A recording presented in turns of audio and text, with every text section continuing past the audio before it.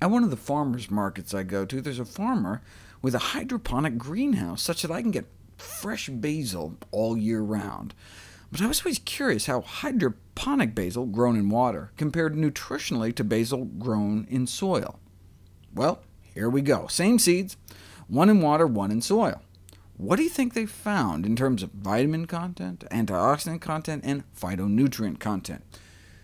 The hydroponic basil won hands down. More antioxidant power, more vitamins, key phytonutrients. Why?